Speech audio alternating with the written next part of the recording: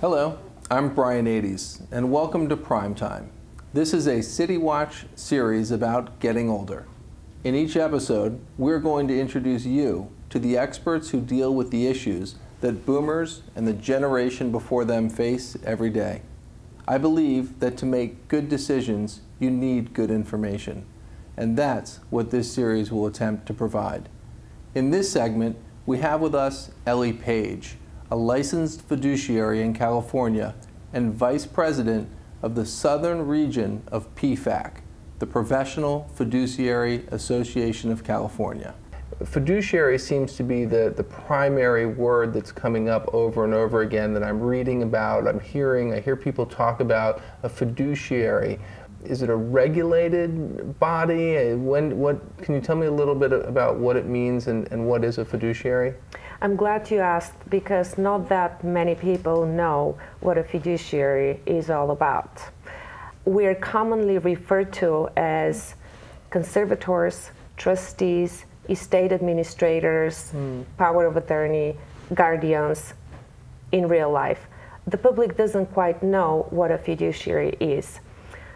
Not long ago, as of January 1st, 2008, we had formed a governing body up in Sacramento, which is called Professional Fiduciary Bureau, and we are part of the Department of Consumer Affairs. And that is the regulatory body which governs the licensing of the professional fiduciaries in California. In other words, that profession has been around forever, but officially as professional fiduciaries, we are being licensed and are required to be licensed as of January 1st, 2008. Were there problems before? I think a lot of the misnomer about putting someone that you love in someone else's care, that they would be subject or vulnerable to financial or physical abuse. Was that what prompted the professional fiduciary? Was there some occurrence or statistic that? I believe so. Fortunately, that was before my time, so I don't really know details, but I think there was a big case that was very well publicized in Los Angeles Times, and it was one of our colleagues, unfortunately, who committed a serious financial elder abuse crime towards her clients. And as I said, it was very well publicized, and that prompted to the creation of the Professional Fiduciary Bureau up in Sacramento. And now everything is regulated. The licensing process is quite difficult, and I'm glad it is. And that's got to be nice because it weeds out the weak and the people who aren't serious about providing care, because it's not a 9-to-5 job. People don't pass away between 9 and 5.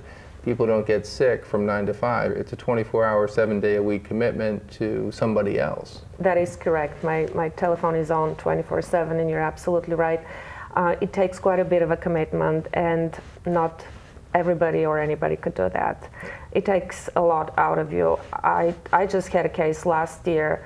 Unfortunately, my 2010 didn't start off that well. January 1st, it was like 3 o'clock in the morning, I got a phone call from a care facility where I had one of my clients.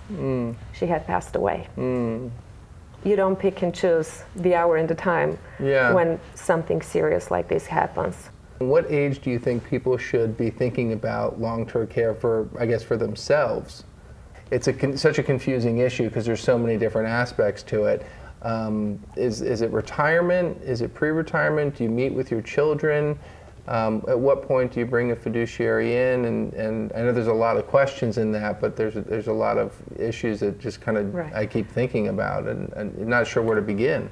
Well, we're being brought into the picture at very, very different time slots. I mean, for example, I'm handling a client right now who's mentally challenged, and she's only 42 years old.